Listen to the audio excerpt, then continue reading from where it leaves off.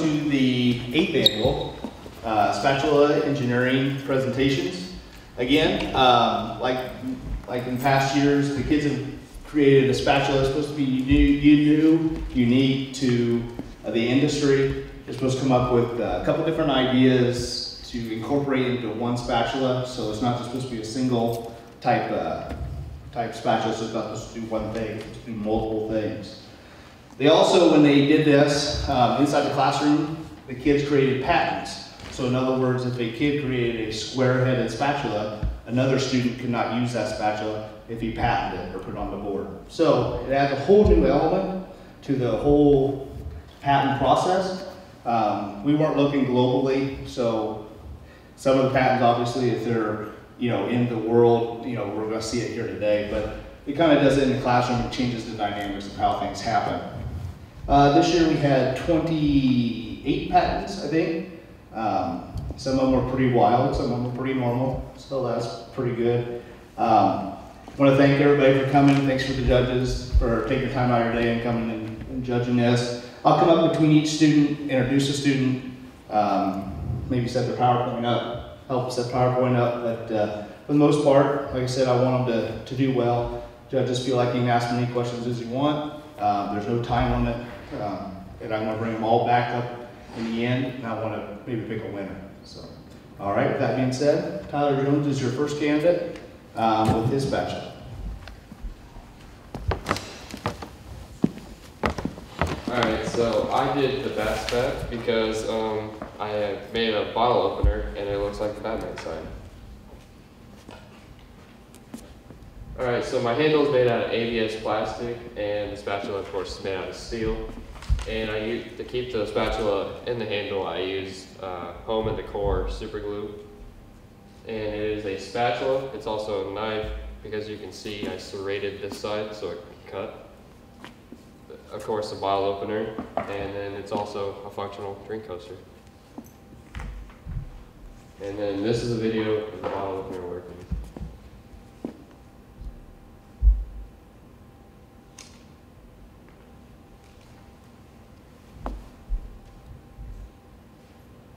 And this is the video of the spatula cutting the hamburger we grilled.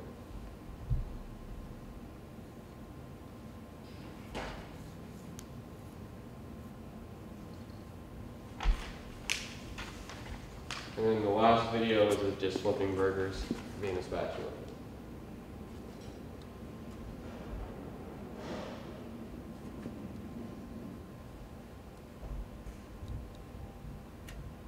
And a picture of it being a functional drink coaster.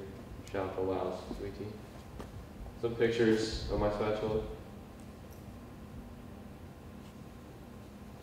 And overall, it's going to be $49.99. It's a knife, bottle opener, the drink coaster, all in one. That's it.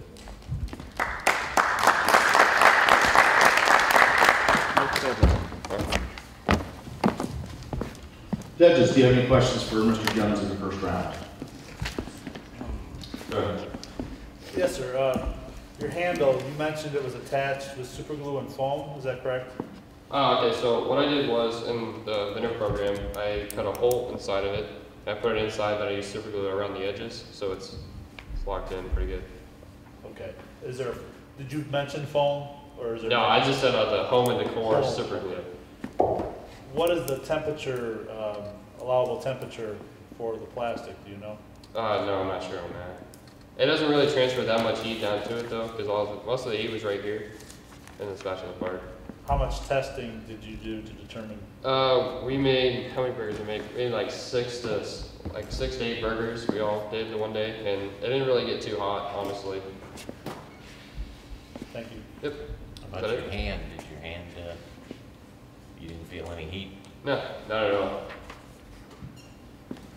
Did you have a hard time gripping the handle turn? Did you have enough leverage?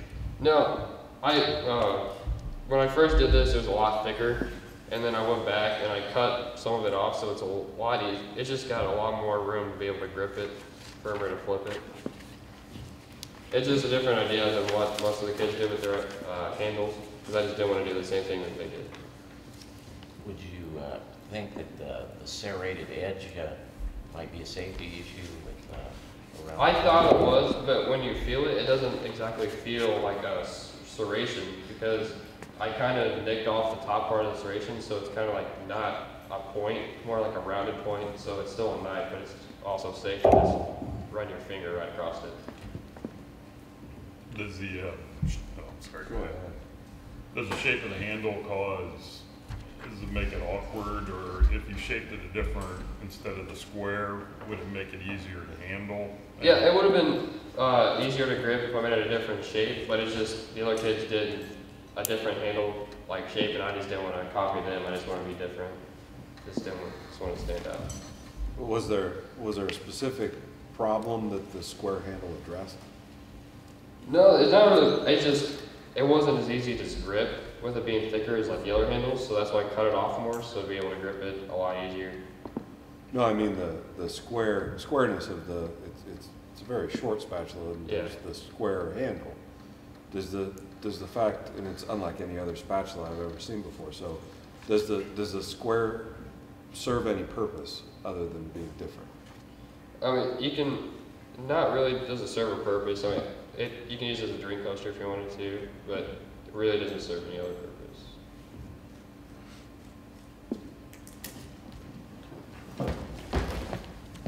Any other? Very nice, thank you. All right, thank you, Mr. Jones.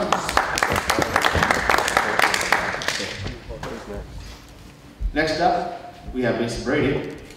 I have to take a second to get his PowerPoint real quick.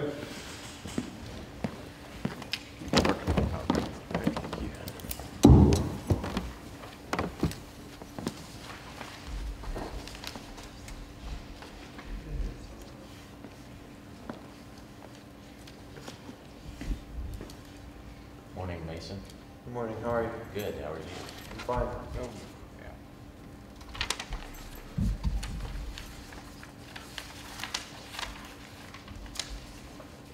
is.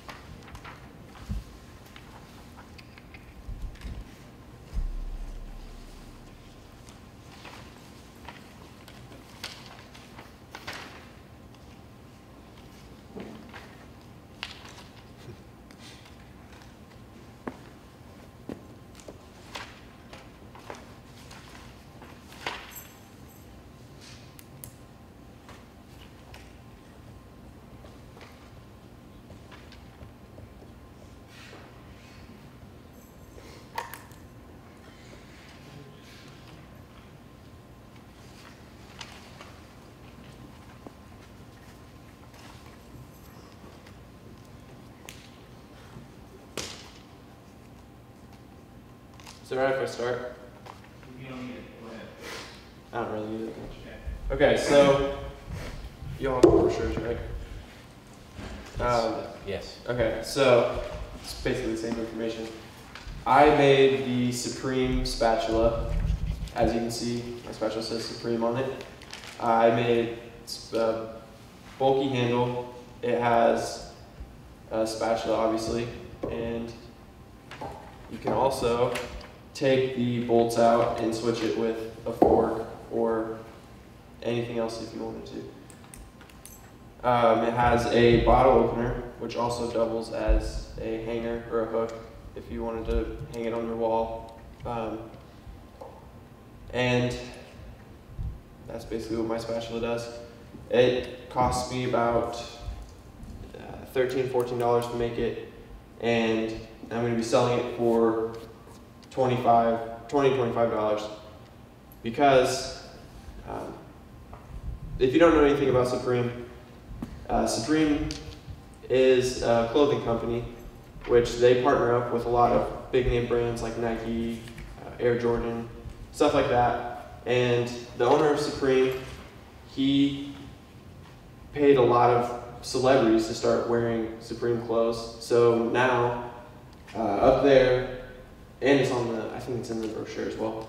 you can see an example of a Supreme brick. They literally took a red clay brick, put Supreme on it, sold it for $1,000, had thousands of people buying it, just a brick. So, for selling it to you for $25, you have the potential to flip it back around for $100, all the way up to $1,000 really dollars, because there's insane people who would like to spend that much money on a red Supreme stain. So, I think that's it.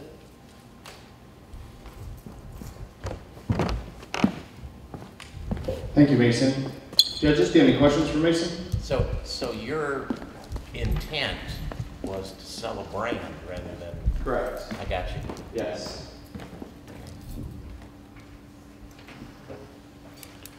Interesting. So, is there anything unique about your handle, other than it's red? It has finger grooves, so you can grip it better. It's made out of wood, and I knew wood was going to be more fragile than the ABS plastic, so I put an extra piece of steel down the middle of it right here, as you can see. So that's all my handle has to it. Is there some screws at the bottom of that? Right here? Yeah. Yes, there's screws Okay. and bolts. Yeah. Can you elaborate on that a little bit? Is that how you? Well, that's how you can change it. I can change it.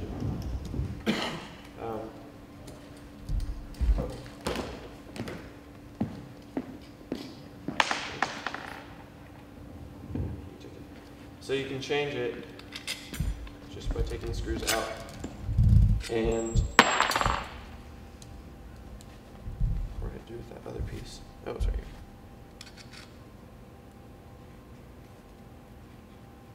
Oh, jeez.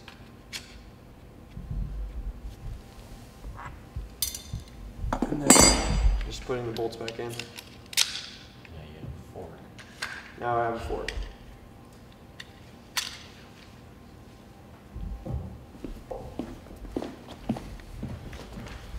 Okay, I have one. Yes. And I know you in your material you said that's fireproof enamel on the for the Yes. paint. How do you have any idea how long that will last? Paint has a tendency to wear off and that type of thing. I mean, durability of that. I know the enamel will last longer than most paint. I'm not sure how long, but and I know enamel's pretty strong stuff, so I can't imagine. I'd imagine that like the spatula head or the pointer would break before the enamel would wear off. So the Supreme name Yes, is an existing brand, is an existing brand, but it's not your brand. not my brand. No. So Basically, wouldn't you just- be marketing something under somebody else's brand? Kind of, yes. Well, yes. Typically, that either requires a lawsuit or a large amount of licensing fees. Is that something you considered in your design? Because if they're selling a brick for $1,000, they're going to want Well, $5,000 for a spatula. There's actually a lot of separate smaller companies that put the Supreme name on without Supreme's permission. There's a lot of fake Supreme clothing that you can buy for $20, and it's the same thing essentially, but just customized. It's how they sell it as a customized personal hoodie or shirt. So knockoffs. Yeah, essentially, yeah. That's not something to aspire to. I'm afraid. Yes. For cleaning that, do you need to disassemble it for cleaning? Yes, I would take off these and put them in the dishwasher, hand wash them, or however you want to do that. To secure that, do you need a tool or just finger tight? You can just finger tight and it'll be fine. Had you considered an attachment that didn't require a threaded fastener so that you maybe a little smoother transition between components? I had, but I think the fastener is just the simplest to build, at least. Simplest to build.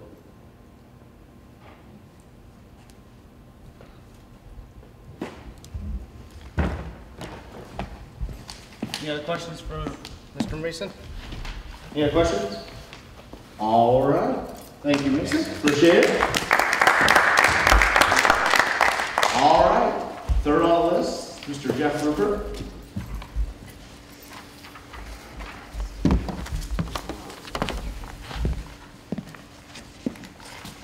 Just going to drag the PowerPoint over for you. Which one is it? It's got the diagonal, that's The Flipper 3000. there you go. All right. Jeff, here you go. Is it this one? Yeah, that's it.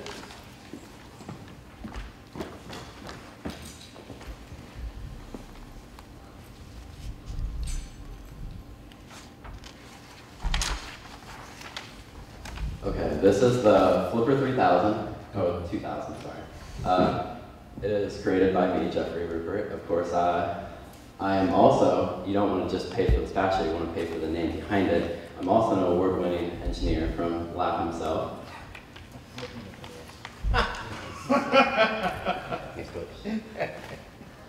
Okay, all the uses that you got in the spatula is you have the normal flipper patty. It can hang in multiple ways. It also, within seconds, can clean your grill. It has a sharper edge to cut, and it can also stand up. Overall, it's lightweight, one of a kind, easy to use, cheap, and it's also dishwasher safe. The materials that went into making the spatula was high quality steel, ABS plastic, all-purpose crazy glue, and magnets. The flipping process is fast, it's lightweight, and it's just easy to do. It's just like any old spatula you'd get. Hanging, the two processes of hanging is you can use the obliques, the 3 oblique circles I have on top that you can hang on any normal hanger, or if you have any metal near your grill or on the grill, it also will stick to metal because of the magnets. And like I said, within seconds you can easily switch the head to the grill, and you can clean your grill instantly right after you flip your patties to make it easy. You don't have to have multiple tools hanging around your grill. Also, like I said, it has a sharp edge on the patty head, and that's used to cut anything that you may need to cut into the burger to see if it's ready, or any other type of cutting that you may need at the grill. Also, it can stand on the handle, which is, the purpose of that is so when, after you flip your patties and the head of your grill gets all greased and dirty, you don't really want that getting all over your grill, so you just stand it up and none of it gets on the grill. It keeps everything clean. And that is the Flip 2000.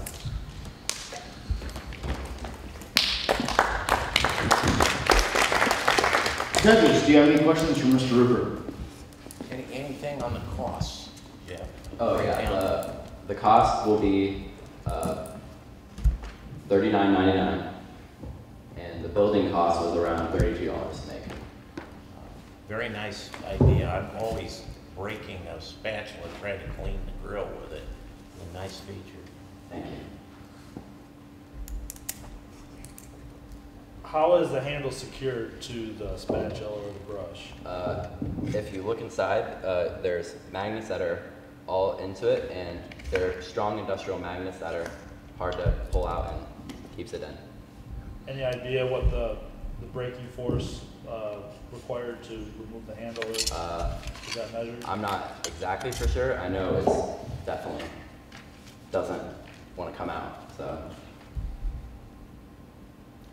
How does it, in your picture when you're using the brush, it looked like, you know, there's a hand on the handle and then another one down there sort of to keep it in place. Would it, I mean, if you just had your hand on the handle, do you think that brush would come out if you were scrubbing it? No, it's just so you can get more leverage in. I just did that to get more leverage to clean the grill a little better.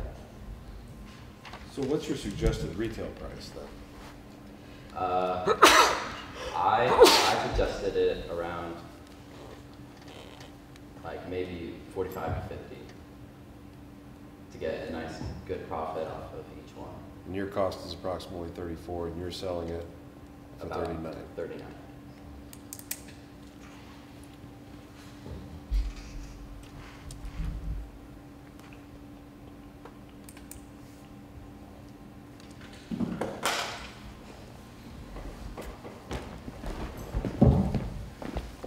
All right, your last question, Mr. Rupert? All right, thank you much. Our last contestant, first in the alphabetical order, Mr. Trey Adler.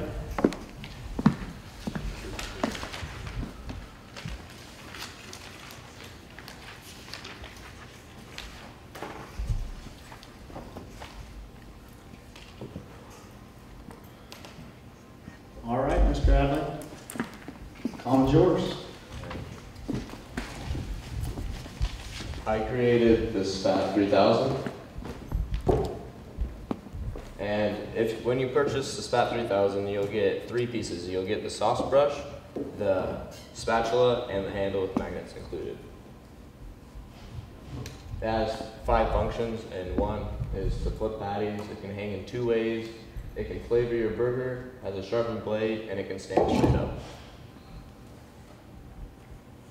The first one is flipping the patty. It's just a normal spatula that way. It can hang in 2 ways. On the left side, it's magnetized, and then on the right side, it hangs. Third one, it can flavor your burger when you want it. It has a sharp blade right here in case you need to cut something on your burger. It can stand straight up so you don't get any burger juice everywhere. For later in the future when we sell this more, you can make different switchable pieces, like you can make like tongs if you wanted in this. Yeah, you can change the color of it, you can change the size, customize the handle like with designs, or have different shapes in your spatula head. This is a video of me flipping the patty.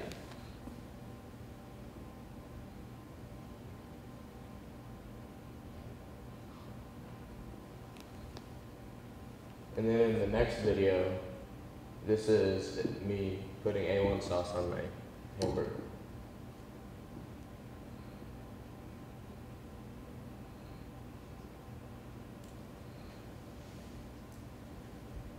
Overall, it's the most comfortable, has many different functions for it. It's really easy to switch out for a low price of $39.99, and it's put together very well.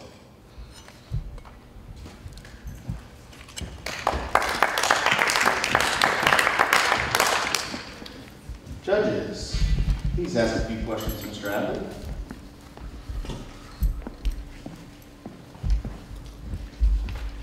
Mr. Adley, Yeah. we all chuckle. This has nothing to do about engineering, but just presentation and marketing. Yeah. Make sure whenever you do a PowerPoint, you don't hit anything political or anything. Yeah. You don't know who your audience is. Yeah. And it may just close down what you're trying to do. It's very similar to one of the other ones we saw. Yeah. Can you talk about differences? Are there going to be any patent infringement lawsuits here? Well, basically, I thought the sauce brush idea was more efficient, and then on his design, he has it as a trapezoid, and mine's a rectangle instead. And mine has 3 ellipses.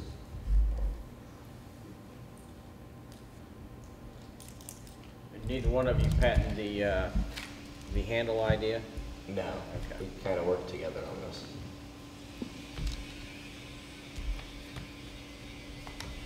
How do you, any of you, when you're going about this, how do you determine what the length of your spatula is going to be? Are you limited by your 3D modeling, or? No. No? You could make it any size, but the first time I made it, I only had this part 7 inches, and it was too close to the grill. So Okay. I designed it to make it 13 inches total.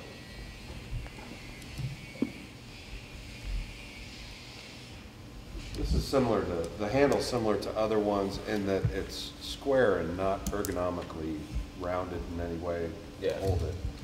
Is that a limitation of time or machinery to be able to make that, or is that is that a design choice? Well, I had to design it this way because the rectangles were magnet, and this was the only way it could really work. I didn't have a wide variety of magnets I could choose from.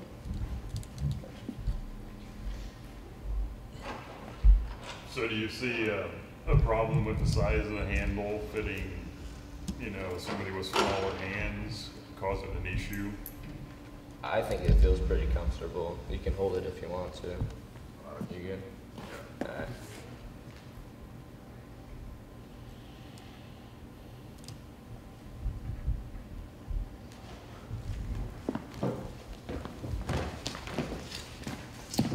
All right, Ms. Bradley, thank you.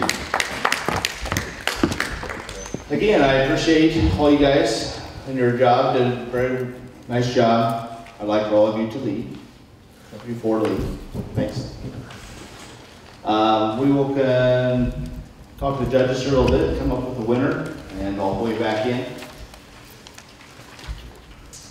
Judges should have all the information. As you see, some of the kids are off the wall, some of the kids are pretty straight and narrow, some ganged up on each other. You can kind of see where everything is at. You can kind of see where Trey there talked at the end about he used the word trapezoid and different angles. That's because somebody patented what he would call it So someone called it a square or a triangle, so he couldn't call it that, so he had to call it something else. And you saw it in, I think Jeff used a couple of those different terms as well, where another kid patented a problem or patented a different shape, and so he had to change the way he thought about it. It's just a different approach.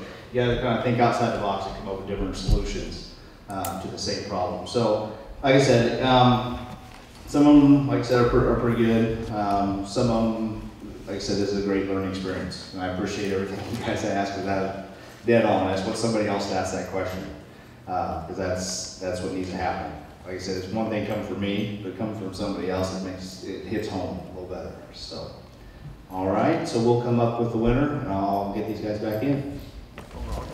I think so. All right, you guys come up here with me. After much deliberation, we picked a winner. We appreciate you guys' work. You guys did great. The judges were impressed with what you accomplished. Okay, just like Survivor, the winner is Jeffrey. Congratulations. Thank you guys very much.